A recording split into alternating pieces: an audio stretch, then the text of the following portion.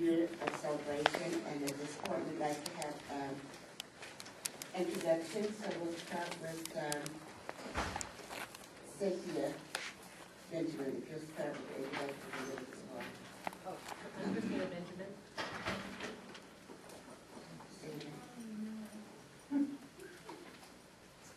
Just say your name. Just say your name. Oh, thank you.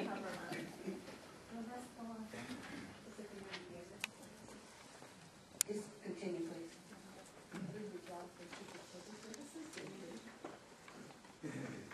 Program Manager, Regional Center. I'm good evening, this is Tom's Program Manager, Regional Center. Becky Thompson, people close to Corona. Ralph Scoters.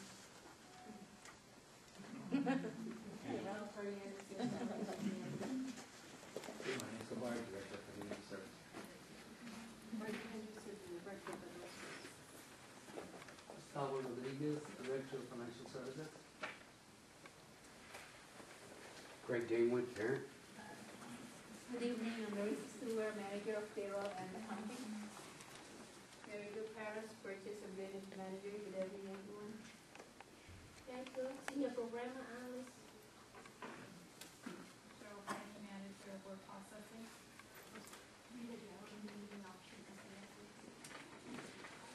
Ashley Garber with New Living Options. Larry Solomon, member of BAC.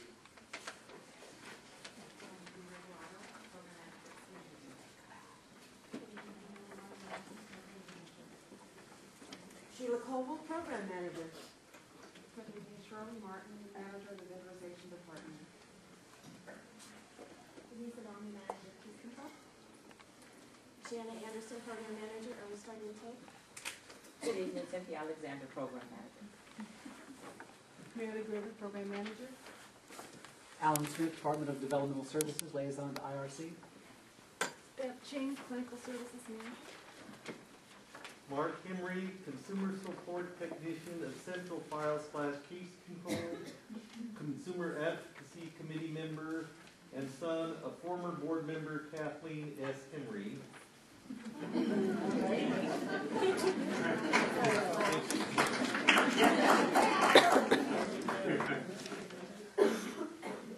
Patricia Voss, QA Unit, IRC. Sue Martinez, Master Trustee.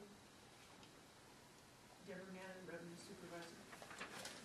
John Carvel, Program Manager in the Regional Center. Kevin Haynes, Program Manager, Inland Regional Center. Leonard Haynes, Program Manager, Inland Regional Center. Good evening, Mary Jo Bacon, Program Manager, Intake and Assessment Unit. Good evening, Gina Gregory, Program Manager, IRC. Good evening, Susan Gomez, Another Way Director. Christy Burchett, Parent.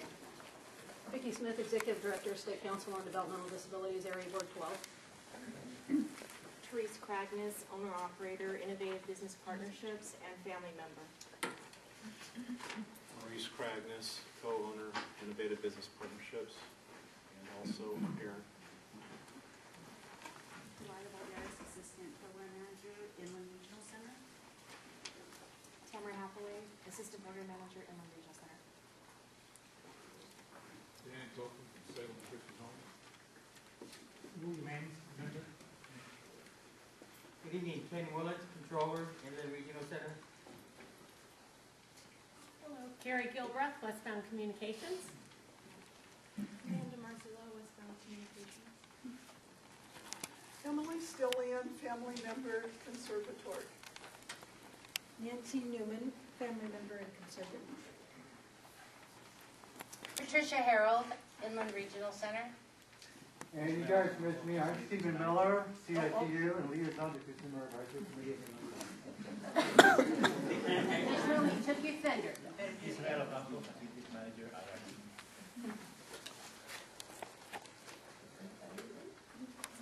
Thank you. Well, I'm sorry if I wasn't understood this. Stephen Pike, Board Member. I'm Peter Aston, that's my name tag. I'm Leonette Larry Smith. I'm Mary Beth Field. Danita Rivington, I'm the BAC representative. Cheryl Fitzgibbons. I'm Madera. Patrick King. Tom Kazan. Carmela Garnica. Vida Murray. Okay, so, thank you everybody for one presentation. Now we'll go on to the reading of our minutes, and we have minutes for both January 9th and February 13th. So the board members have an opportunity to review the minutes. Any questions?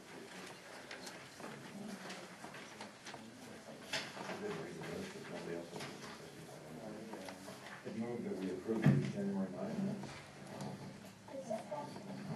Motion, January 9th. You have a second? You second? Okay. A question? Second.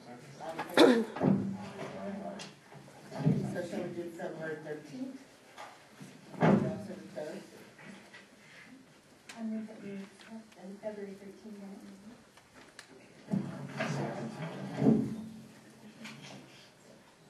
No. All in favor? No questions? You have a question? No, I was saying aye. Okay, so the minutes have been approved. Moving right along here.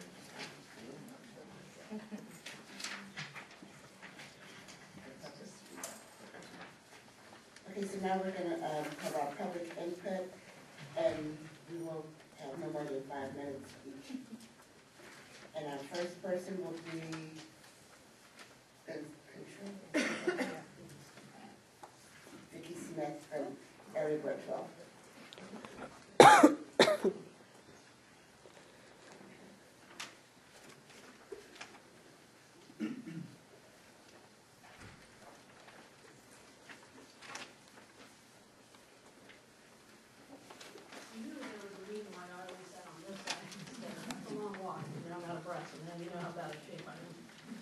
Okay, so, well, I appreciated the presentation tonight. Something doesn't add up about the math, though, because most people don't look like they're over 21.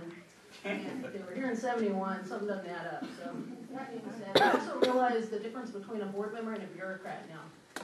When I started my first, I'd say, project momentum here at Inland, when I was in my past life, there was two people pulling me from both sides. And I remember a very wise person telling me once that one of them did the right thing for the wrong reasons and the other one did the wrong thing for the right reasons. And the difference between the bureaucrats and people who give up their time to sit on these boards is that you are supposed to do the right thing for the right reason. And that's what differentiates a board member from a bureaucrat. So I want to thank folks that give their time to do that. That being said, it's really, I'm here to, I was going to come and tell you about all the great things going on, but we're kind of at a stalemate. So I do have a question, and it's more of a point of clarification. I haven't seen anything from July 1st on of any contracts that have been reviewed by the board. So it's just a point of clarification. Has Inland Regional Center not issued any contracts that exceed $250,000 since July 1st? I haven't seen anything come before the board. That would be even a residential home, level 4, that's licensed for vendors for 4 beds. It exceeds the $250,000. So I haven't seen anything come through the board for board review or for public to hear the board review. So it's a point of clarification as to whether this regional center has issued a contract, any contract that exceeds $250,000 since July 1 of 2011. That was a requirement for those on the board that may just need a reminder. That was a requirement in trailer bill language that the board must review any contract that's issued out. Thank you. Thank you, Vicki. Next we'll have Christy Burchett. Oh, good evening. I'm here tonight to go over basically a requirement in the legislation that was passed in March 2011. And it's in regards to the Welfare Institutions Code 4629.5. And basically, this particular statute has to do with transparency and having items on the website, such as annual independent audits. And by the way, I should mention that was passed with urgency in March 2011. And here we are a year later, and the website does not have these items on it. So independent audits, biannual fiscal audits, regional center annual reports, contract awards, purchase of service policies, names and types of services and contact info for all vendors, except consumers or family members, board meeting agendas and approved minutes of open meetings of the board, bylaws of the board, annual performance contracts. It goes on and on and on. I won't go over everything, but it's right there codified in 4629.5 of the Welfare and Institutions Code. So I wanted to bring that to your attention because it's now been a year and it was passed with urgency. The other thing I wanted to bring to your attention is tomorrow there's going to be a hearing in Sacramento, I believe at 1:30, televised on Cal Channel, having to do with abuse at some of these institutions. And encourage you guys to watch that. And lastly, something I've brought forward before, I thought I'd take the time to bring it forward today. I really urge this regional center to consider a parent advisory committee. We have an advisory committee for consumers. We have one for vendors. We really need one for parents. A lot of parents feel strongly about that. And I would really like to encourage you guys to consider that. Thank you for your time. Thank you.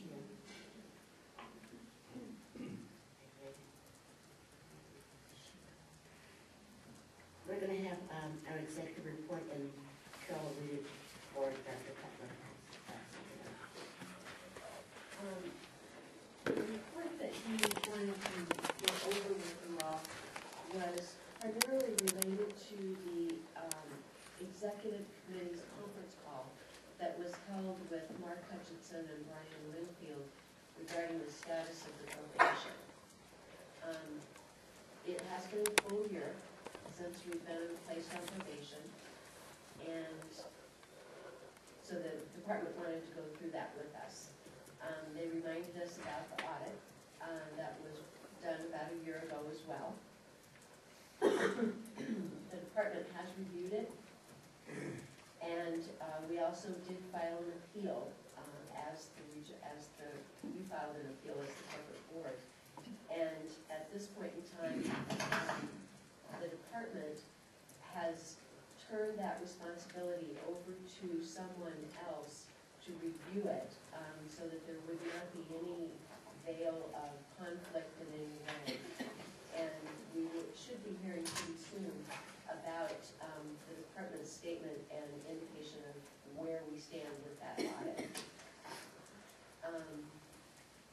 They also brought up that they wanted to be certain that the board was aware of the different concerns and complaints that had come in relationship to staff having issues and concerns that they wanted to be brought to the attention of the board.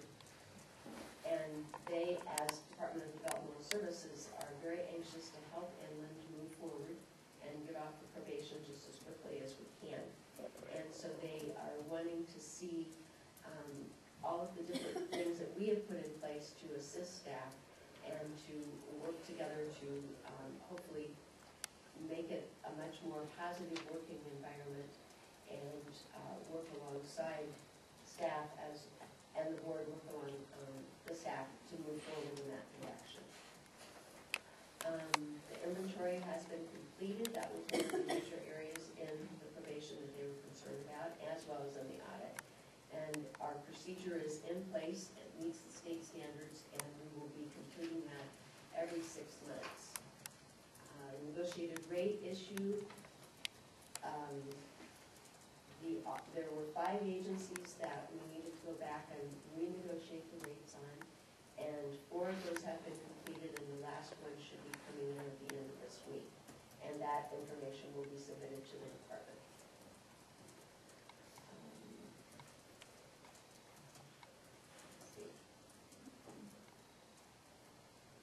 There was, a letter was brought forward from a family that had gotten a statement saying that attorney fees had been placed on the letter. Families get a letter every year stating the services that have been purchased by the regional center on behalf of their son and daughter. And this particular letter had an error in it that listed attorney fees.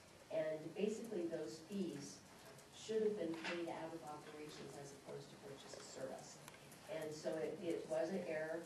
It had been corrected back early in 2011. And all of those records were reviewed. There were no other consumers that experienced the same issue. But the department wanted us to know that the letter has been sent to the state controller's office. There were discussions about board training, staff training, and training that would be put in place to support our two new directors. And overall, the department felt as though things were moving forward in a positive way, but there is always work to do, and that we needed to keep on that path. Okay, thank you, Carol. Also, in relationship to our discussion with people from DDS, Dr. Cutler had prepared a statement to present tonight because there was some concern about information that had been submitted to DDS and people feeling uncomfortable to share it in person. So if I could just read this letter from Dr. Cutler to you. He says, as he begins this comment for this evening, I want to start with a topic that is an important concern for all of us right now, how employees' morale is. Over the past few weeks, several staff members have come forward anonymously to share concerns regarding issues and policies that are spurring low morale. First and foremost, we thank everyone who has come forward and continue to encourage any employee who has concern to share them with the management and the board for Inland Regional Center. We understand that there is a fear to share information, but let me reiterate, our whistleblower's policy is in full effect. To that point, we are now in the process of implementing an audit committee as the next phase of the whistleblower's procedure. In addition, we are working on a short-range plan that will further encourage employees to not only share their concerns, but more so, voice their recommendations in an arena where they feel safe. We all knew that existing probation would require a lot of work and a great deal of change within our organization. And make no doubt about it, change is hard. The board and management top priority has been and will be to work together to lead Inland Regional Center on a path where we provide exceptional service to individuals with developmental disabilities. Thank you.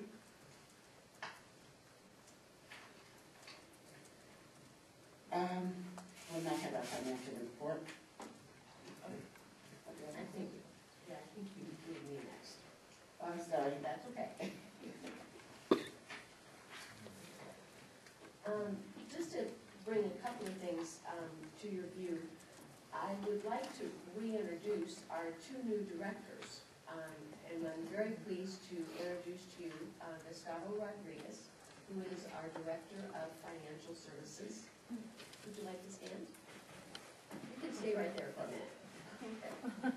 And Salon Escobar, who is filling the position of Director of Community Services. Thank you very much. Both of the men come to us with a great deal of background in health and human services and nonprofit corporations. Gus has a very extensive background in healthcare, came out of the hospital world, worked with both large and small hospitals. Many were on the nonprofit end, as well as had a few that were on profit making. Did small community hospitals all the way to Cedars-Sinai.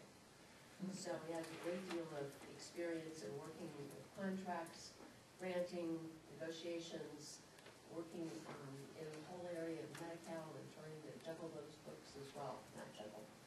Manage those books. Balance that.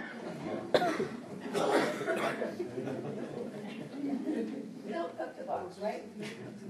Salon has come to us also working with a number of nonprofit corporations in finance, negotiations, grants, contracting.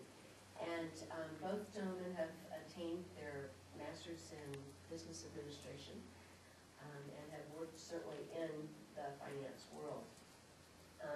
Salon has some added experience in working in the public arenas with having to be responsible for being out in the press and always presenting that message of the corporation, and has done strategic planning and long-range planning for corporations. So both of them have a great number of skills and talents that will really benefit our organization. And this is beginning of their third week with us, so we're really pleased. Also, I just wanted to, again, take a moment and thank you all for being here tonight and helping us look back at where we've been and also moving forward. I think that one of the things that comes to my mind when you look at starting centers and having those come alive is when you look at the Landerman legislation and what all was intended for people with disabilities, and when you see it work in the way that this center has been able to do that, you can see the power of what that piece of legislation put into place for people with disabilities. And it's really exciting to be able to come together and celebrate 40 years of making things happen in this community and making them come together for the people that we support. So thank you all for being here. We had a good report on Medicaid waiver. I know you've been hearing about that for several months. And every 2 years, the Medicaid waiver audit does happen. And we had a very, very good report this year. Staff just did an excellent job of preparing and getting things put together. Those of you that have worked here, you know what that's like. And the team did a wonderful job, and we came back with good suggestions, good recommendations, and also a lot of accolades and pats on the back for the job that we did. Thank you, Wendy.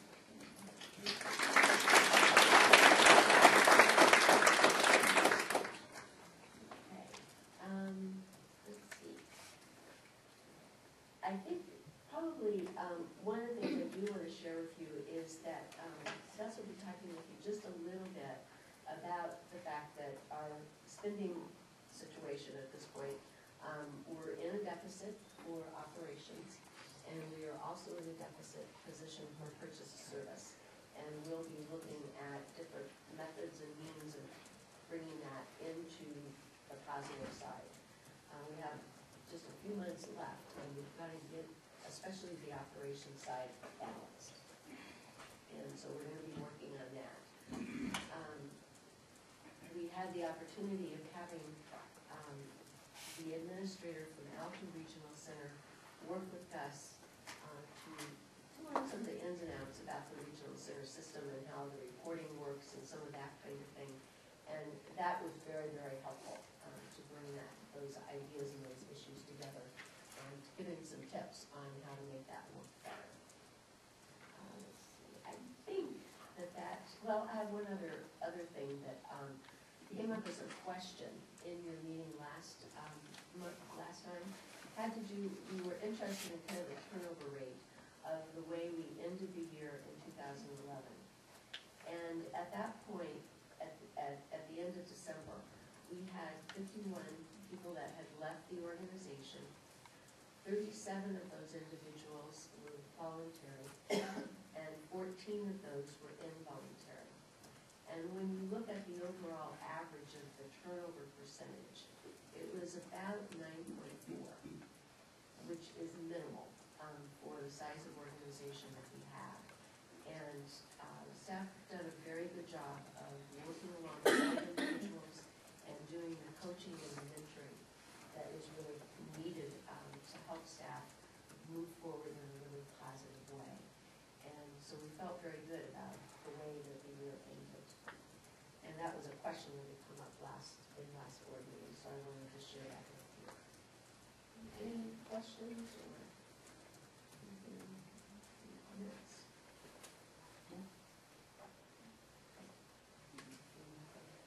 No? Thank you, Carol. We'll now have our financial report.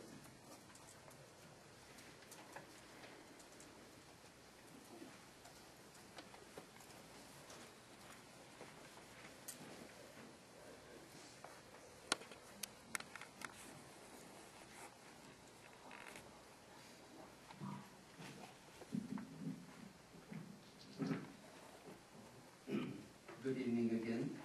Gustavo Rodriguez, the Group Director of Financial Services. And I spoke with Patrick this afternoon about the financial reports that I was my intention to have included in the package for this month. And the numbers are projecting a little higher than what they were in December. The thing that we're doing with the financials right now, I wish I could tell you for the last 2 weeks, it's been a smooth process of transitioning the documentation and the information from it's been a little bit of a bumpy road to follow the audit trail and to document and to have a comparative set of financial statements to go back to the last set of financials that I had for December against February. And in the process of doing that comparative analysis, as of Friday, I realized that I need to stress test the numbers a lot. The numbers that I'm seeing as of December in certain areas appear to be a little bit soft, not as well documented as I would have wanted it to. And as of that day, it was projecting a loss, to aware of that. And the number that we were coming out for to the end of February was a little higher. To the extent that I have enough doubt on the numbers as of December because I cannot verify them and validate it, my template right now has all the information for December as I found it, plus all the numbers that we have following the format and the procedures that I was able to validate in my credit system. So enough questions came up during my review that I need to stress test the numbers using some of the banking terminology nowadays. And by that I mean there are things that have to do with our cut-off date when we put the reports on the system. What is the last run of the payables that are included at month end? Which is the last pay period that is included at month end? So I need to verify those cut-offs to make sure that I'm projecting accurately for the next 4 months what remains of the current fiscal year. I need to account for extraordinary items that my predecessor had accounted for as of December. Some of those extraordinary items may have already been paid. But now I have new extraordinary items that I need to account and project through the rest of the year. Extraordinary items have to do with employee payouts, have to do with some extraordinary expenses with professional services. And part of the process of doing the financials for the first time over the last 2 weeks has been to verify the numbers as we see them, do our comparative input to make sure that we're comparing apples to apples, and that we document the process that we go along. The documentation that I had to go by was a little bit skimpy, so we're having to do a little bit of double packing on the numbers. Where could this number come out in December? We need to make sure that it's the same number that we're putting for this month. And so for that reason, I spoke with Carol this afternoon and I said, I don't feel comfortable, actually it was over the weekend, I don't feel comfortable presenting the finalized set of financial statements because I have more stress testing to do on the report. I hope to have all the information validated, stress tested, and documented that we could then mail the report to each board member shortly after we complete it. I hope to have that done by today's Monday. We have the preliminary numbers. We're in the process of validating everything again. And I'm working with 2 people that are assisting me. And I'm thinking that to be safe, by Friday, we will have the financial statements or sooner. Yes, sir. Does the deficit appear to be greater or smaller than your predecessor led us to believe? This is part of the November, according to the financial statements that I see on the books, the variance was close to 400,000 negative. As of December, that number had dropped down to about 300. Now I'm projecting a little higher. So the number, but the problem was that as I look at his financials for November, December, there's about 3 or 4 versions of, well, there's 2 for November, 2 versions. And so it seems that he was maybe adjusting the numbers on the fly. And so that is part of my process. The process is not hardcore. It involves a lot of judgmental, what I call judgmental decision making. And part of the judgmental decision making has to do with projecting the payroll expenses to the end of the year, and also projecting on the POS side late year. On the operation side, we have a surplus on the non-payroll items. We seem to have a significant deficit on the payroll side. So that is the part that I'm really going to be stress testing. Now that I have all the information in the template, now I'm going to be stress testing those numbers. Looking back at his templates, what was he including? Because we can back it now, and I can have the same number loaded onto the system and side by side, but I need to be satisfied. I think take ownership of that projection he has for December, so that I know that I'm putting the right numbers. And it makes no sense to have apples to apples if I'm starting with the wrong assumption anyway.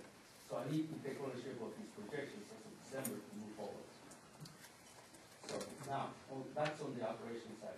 On the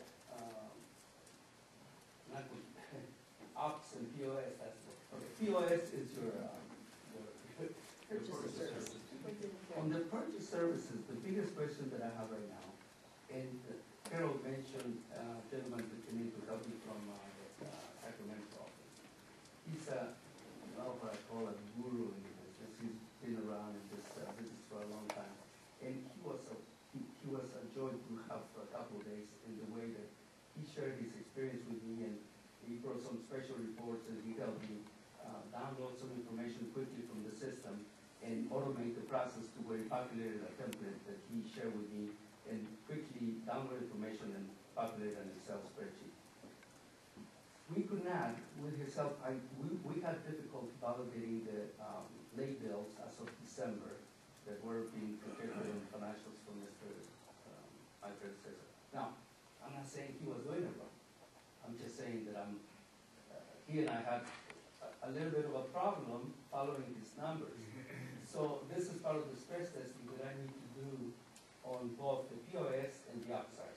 On the upside is the payroll that I need to validate down to the employee level as we project forward, and on the POS side, the late bills. So hopefully I didn't confuse the issue more than you don't let me. Any other questions about my process and what I'm going through? On the ops side, is the surplus in the non-payroll items greater than the deficit in the payroll areas? No, and that's why we have a deficit, because on the payroll deficit is greater than the ops, the non-payroll surplus. Okay. And it's my understanding from our conference call, the state's been pretty clear that they're not going to provide us any more ops money. Is that still? That's correct. Okay. That's my understanding too. So if the board, because any cuts is a policy issue, it's not a staff issue, it's a policy issue, at least in my opinion. So if we have to balance the budget, what happens if we don't balance the budget? Where does that money come from? I'm not going to write you checks. My understanding is that you cannot go to the end of the year without checks. And that's my understanding from the gentleman who came in to help us, and that's what Carol's understanding is. Now with your predecessor's understanding. That's correct. That's correct. And it's part of the funding, the way it works. And I understand also that if we end up with a surplus, then DPS may allocate those surplus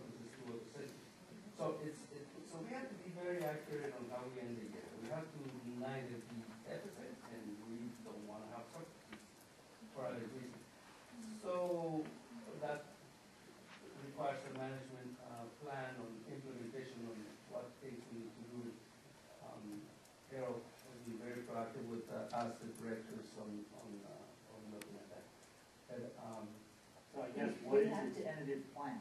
We have to come in at 0, and we will be meeting with managers tomorrow to work on a plan to do that. We have kind of a ballpark number that we're working toward. Since we're gonna talk about this later, but I'll bring it up now. If we don't meet again until May the 14th, will that 6 weeks give us enough time to save between $300,000 and $400,000? No, we need to act quickly. Okay. Now, my understanding on the ops side, or on the POS side, is that it was somewhere in the $20 to $25 million market. Okay? Am I still not that old that I can remember? That remains fairly constant. Okay. With one qualifier, my lake bills that I'm projecting at the end of February versus the lake bills that were projected in December, I'm coming up with a lot less, so that's really good. That's positive. And so from that perspective, it's good that the DPS thinks that we have this huge amount of revenue coming in, because then we have an opportunity to maybe come in lower and that's flat. It's the operation side that the worrisome part. Do we have an obligation, or should we politically notice the state on the POS side that we're anticipating incoming? And that's a substantial sum of money. Every month, there's what's called the sufficiency of allocation report that does go to the state, and it indicates and gives the state a picture of where we are. And so they're very well aware. It's not a secret in any way. Then we can read our books through the computer every day. Yeah, we send that report monthly. As a matter of fact, that's what I was in the process of doing today with one of my managers, putting it together because it needs to go out tomorrow. And that's part of that process that I was doing. And that's what we look at later. And that number versus what we were able to project independently with the gentleman who came from Sacramento, we have a little bit of discrepancy there. For on the lake bills accrual. So, we brought this up before, and I'm a little nervous because the clock is ticking, and the amount of money isn't going down, but the time is. And if I heard you right, what you're telling us, if I'm reading between the lines, is it's a payroll issue. On the operations side. Right. You mentioned. So do we have a hiring freeze in place now? That's one of the things we're going to be talking about tomorrow. At the risk of upsetting the employees, I think the board should take the position that we should have a hiring freeze as of now, regardless of what you need to come up with. Because if there's a window between now and the next meeting, I could hire 20 employees. I'm not saying that anybody would do that, but it appears that the problem, for the sake of money, is that our payroll is higher than our income. And I wouldn't like to see any more people put on the payroll than we absolutely have to. And the only way to stop that is basically for the board to make a policy decision that we're not gonna authorize any more hiring, control our payroll until we get some plan that shows us how we're gonna bring this in line and not end up short at the end of the year. I mean, I hate to be that way, but that's where our costs are. Well, I think